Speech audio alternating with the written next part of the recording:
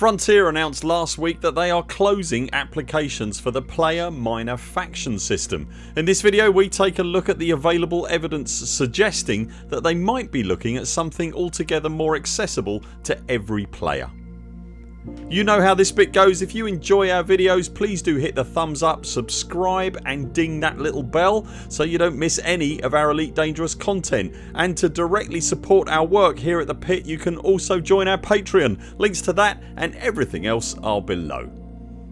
Ahead of news ramping up about the impending arrival of update 15 to the Elite Dangerous live game, Frontier let go a raft of announcements last week that very much felt like getting their desk clear before the next thing arrives. We covered the specifics of the entire announcement in Witchspace News on Friday, you'll find that linked on screen now, but in those announcements, which largely covered some delays and operational updates, was news that player minor faction applications would be closing. Any existing applications would be dealt with by Frontier, but no new applications would be processed. If you're unfamiliar with the existence of player minor factions, here's the briefest of overviews. Historically, throughout most of the life of Elite Dangerous, player groups of more than 10 people have been able to apply to Frontier for a player minor faction or PMF to be injected into the game. Whenever you travel to a starport or space station in the game, upon connecting to the mission board at station services, you'll see portraits of faction representatives. Those factions can be NPC factions created by the game or player minor factions. When commanders take on and complete missions on behalf of a faction, that faction's influence in the system can be increased. All of the factions have an influence level, and it's this influence level, expressed as a percentage, that determines the state that a faction in a given system is in, for example war or economic boom, etc. The state a faction is in will determine what mission types are available from it. If a factions influence reaches a high enough level, then they have the potential to expand from that system into neighbouring star systems and so on, increasing the factions presence in the galaxy. When players talk about playing the BGS or background simulation, this is what they're talking about, and the resultant gameplay, tactics, discussions and real world diplomacy outside the game that go on form a large part of many players' Elite Dangerous core experience, and it becomes their primary reason for fighting wars on the ground and in space, trading or exploring or running missions, etc. In their announcement last week, Frontier did say that the PMF system played a key role in giving players the ability to shape the bubble, and they further stated that quote, "This goal is at the heart of our plans for Elite." Unquote. The announcement continued, quote, "Our focus is now turning to investigate how upcoming systems will allow every player and player group to have a meaningful impact on the galaxy's landscape." Unquote.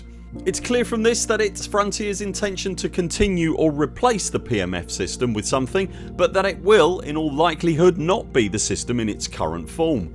Also, Frontier's choice of wording in this announcement is important. They state that the PMF system has been key in players shaping the landscape of the bubble. The announcement then says that they wish to give every player and player group the opportunity to effect meaningful impact on the galaxy's landscape.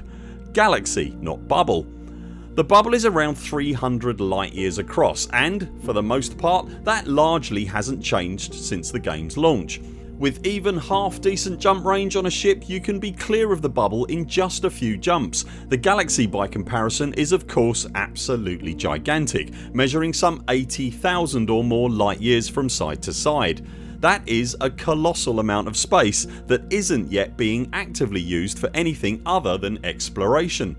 The bubble, whilst not yet full, is pretty crowded, so it is at least conceivable that FDev's motivations for changing the PMF system is part of a resolution to any potential future overcrowding issues.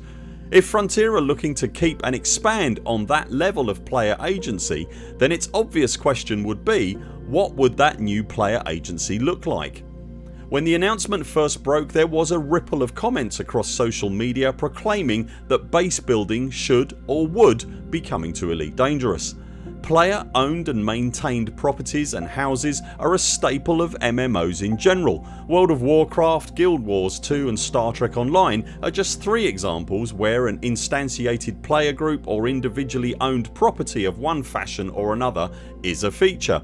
As I've mentioned, the more regular MMOs choose to instantiate their player owned assets, presumably to prevent their gaming worlds becoming jam packed with player owned condominiums.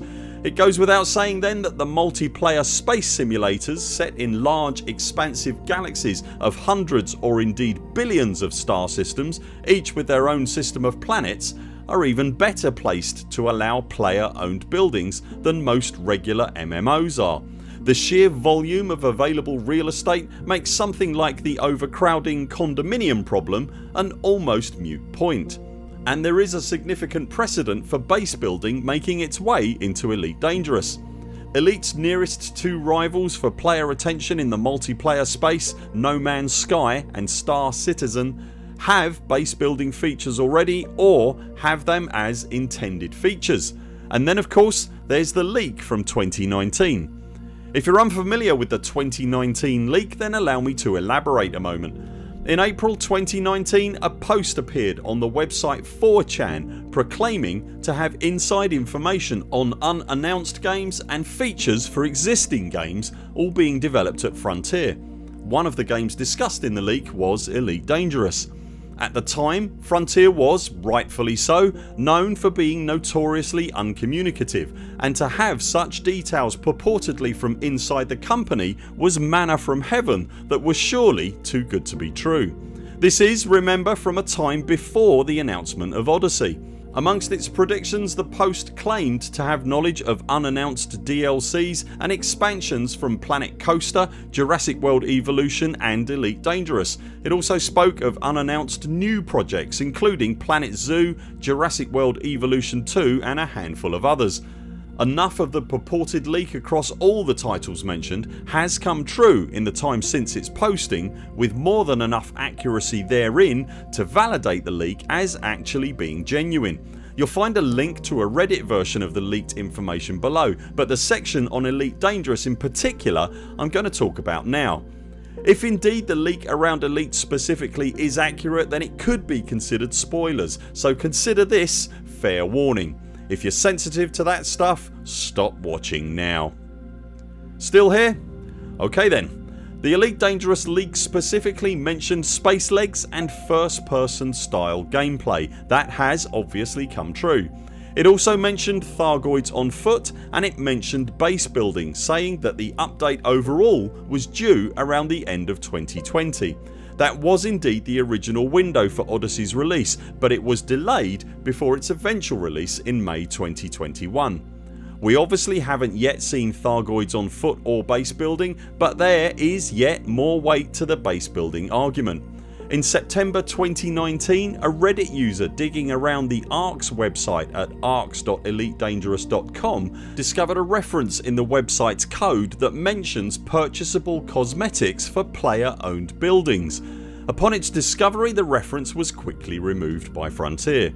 This is all very compelling. However, in a post to the official Elite Dangerous forums in June 2020, nearly a year after the leak and after Odyssey had been officially acknowledged by Frontier but a year before its eventual release, the then Elite Dangerous community manager Tim Smith said base building was not currently on the roadmap for Elite Dangerous. So where does this all lead us?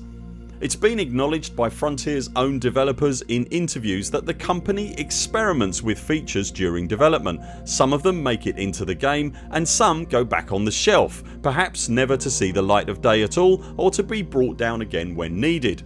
The Scorpion SRV is one such long shelved but eventually made real feature. I do think it likely, given all the evidence that we've seen over the years, that Frontier has experimented with the idea of player owned or constructed buildings at the very least.